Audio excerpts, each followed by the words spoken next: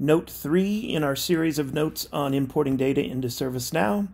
And in this note, I focused on the staging table, the import set table that ServiceNow creates as part of the import process. If you have been following along in the series, you'll remember that in the last note, we talked about the creation of a data source. We went in and we created a data source record. That record is used by ServiceNow to understand the source that we will be connecting to for the import. We tell it in the data source record what data we would like for it to pull. And then we also designate some parameters for the creation of the staging table, including what we'd like that table named and the label that we would like set to that table. At this point, we are ready to give that data source a test drive, see that the connection works, see that ServiceNow creates the staging table, and that the data gets loaded into the staging table. So again, we're going to pop back into our personal developer instance that I've got set here, and we're going to review real quickly what we did in the last note. So we created a data source record, and I know those are stored in the sys data source table. So I'm going to enter sys data source.list. Anytime you want to see the contents of a table, you can do the table name.list in the application navigator filter. Here is our our data source that we created in the last note. I'm going to go ahead and open that up and point out a couple of things for us to take a look at and remember. These two attributes right here specified for the import set table, and that's the staging table. This is the label we're using, test import, and this is the table name. The actual database table name is u_test_import. I mentioned in the last note that ServiceNow automatically creates that staging table as part of the import process. The first time an import is ran, ServiceNow will check the database to see if that staging table exists. If it's not, it will go ahead and create it based upon the parameters that we've got set here in the data source, and it will then load the data that it's pulled on the import run into that staging table where it sits and gets ready to be prepared to actually load into the target. So just to show you, I'm going to go ahead and select the name of this table here, and just like I did before, I'm going to go to my filter navigator and I'm going to put the table name.list to view the contents of that table. And you're going to see that ServiceNow is telling us, well, I can't find that table. That table doesn't exist. So we get a little, I guess you'd call it an error message saying this table's not there. So the reason it's not there is we haven't ran an import yet. So we've specified what we want ServiceNow to create it as, but we haven't ran an import, and so ServiceNow hasn't gone in and actually created that table yet. So that's going to be the next step. Let's run an import and see how our data source works. So go back to our data sources, sys _data source, .list, whoops, if I could type, .list. I still didn't get it, did I? L-I-S-T. Okay, there's our data source that we created in the last note. I'm going to open it up, and you're going to see that once you've got the data source created, and you can see we've got our file attached here, which is actually our data source we're pulling from an Excel file. You have a couple links down here in the related links area that allows you to test your data source and load some data. So we're going to go ahead and do that. If you remember, our little spreadsheet has 5 rows. ServiceNow gives you an option here to test load 20 records or load all the records in the data source. In this case, it doesn't matter because 5 is less than 20. So I'm just going to go ahead and select load all records. ServiceNow is now going to go to the data source. It's actually the first thing it's going to do is it's going to check to see if that staging table is there. It's going to see that it's not. We just proved that. It's going to create it based upon the parameters that we have set in our data source. It's then going to connect to the data source, pull the rows that we've requested, and then import those rows into that new staging table that it created. And when it's all done, we'll get a nice message here that tells us it completed successfully, and it shows us that it processed 5 inserts. It processed 5 records, and it was 5 inserts into our staging table. So very good. So we're now going to return to our data source, and I'm going to do what I just did a moment ago, but show you this time that now that table has been created. So our import set table named uTestImport,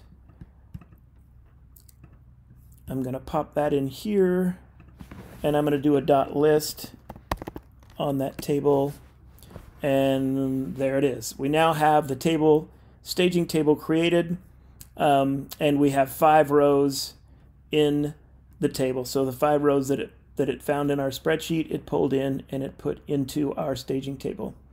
Real quickly, I'm going to show you what the staging table looks like, the layout of it. Anytime you want to get to a table, to view the actual structure of the table when you're viewing a list, you can click on the hamburger menu of any of the columns, and you can go down to Configure Table, and it will actually show you the configuration of that table. So what I really wanted to show you here is, yes, indeed, it did set the label the way we ask it to. It did set the name the way we ask it to. All import set tables or staging tables extend the import set row table. We'll talk about extensions in another note. But what I really wanted to show you was these columns. These are the column list. The columns with the red X are custom columns. So they're columns that weren't out of the box for the table. And you can see that ServiceNow used that our header row to label those columns. So you can see we've got an address, a city, a name, a state, and let me see how many tables. Yeah, there are 23 rows here. We'll have a zip. We'll have a zip column as well. So ServiceNow used the data that we had set in the data source record to create that staging table and load the 5 records into that table. So we now have data in our staging table. One more thing I wanted to show you to help understand import sets, the staging table. I'm going to go back to the data source. So sys data source.list. I'm going to go into our data source, our test import data source here, and I'm going to run it again. So let's say now we want to run our import. We're going to run our import a second time, and I'm just going to go ahead and do load all records again. You can see now that ServiceNow successfully came back with a message saying it was success. It processed 5 and it inserted 5 rows. So let's go back and let's look at our import set staging table now. Go here, paste .list to see the records. And now we're going to see there are 10 records here. So we've got the 5 records, but we've loaded them twice. And the point I'm making here is that it's going to be important for us to be able to manage the records that we load in our staging table based upon the import run that was requested. So we actually have 10 rows here, but they were actually added to the staging table in 2 separate import runs. We did it the first time, we got 5. We did it the second time, we got 5. ServiceNow provides an out-of-the-box table that allows us to manage the data that's being loaded in our staging table into the runs or the groups that they belong to. And the name of that table is, this is where it gets confusing, the name of that table is import set. And that's why I refer to the staging table as a staging table, not an import set table, because there actually is an import set table. It's an entirely different thing. So let's take a look at the Staging Now import set table. This is an out-of-the-box table from ServiceNow. The name of it is sys_import_set. I'll do a .list on that. You're going to see, oops, we have 3, and that is because I didn't clear something out. Let me see, 825, 826, 826. This one I'm going to get rid of because it was from me experimenting yesterday. Sorry, that makes my demonstration a little confusing. But if I had cleared that out from yesterday, you can see that we have two records here that were executed today. And that was our first import run, which was iset36, and our second import run, which is iset37. The way this works is whenever you run an import, the first thing ServiceNow does is insert a record into this import set table that represents the run, or the set of records that are going to be inserted into the staging table. So the first time we ran the import, we got this, we inserted this row, and we got iset10036 is the number of that. We then loaded those 5 records into the staging table. As they were loaded into the staging table, they all got a value populated in one of their columns that tied it to this import set run. So iset36 was the first one. We then went and ran a second import for the same data source, and ServiceNow inserted a second row into this import set table, and it has a value of 37 as its number. It then went ahead and reloaded the same 5 rows into the staging table, because that's what we ask it to do, but it marked each of those with this second import sec reference. It's actually using sysids behind the scenes to make these connections, but talk about that later. So if I go back now to our staging table, let me go to our data source.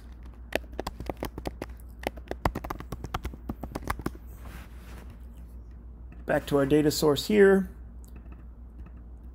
This is our actual staging table, what they call an import set table, which confuses me.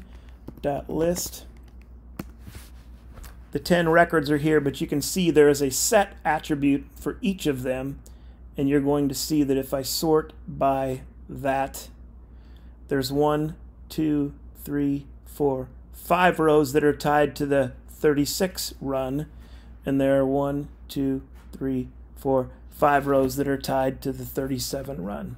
So this picture on in the note attempts to make that kind of connection, and it took me a little bit to understand the purpose of all this, but the import set out of the box table, each record represents a group or a set of records that were inserted into the staging table. And we can see we have 2 groups, 2 records there, and then the actual records in the staging table itself have a link or reference back to the import set group that they belong to. So in this case, the picture shows 3 records with the first import run, 3 records with the second import run. So at this point, we have created our data source record that tells ServiceNow about our source data, how to connect to it, what data we want pulled, how we want the staging table named. We have then tested our data source, and we saw that the connection works. We saw that the staging table was created the way we asked for it to be. We saw that the data was loaded into the staging table, and we validated that all of that works the way that we expect. So we have data in the staging table. Our next step is to tell ServiceNow, okay, here's how I want you to take this data that we have staged and actually move it into the target table, which will be an existing table in the ServiceNow platform where we finally want this data to be loaded. And we will be talking about that in the next note. So I'll see you all there.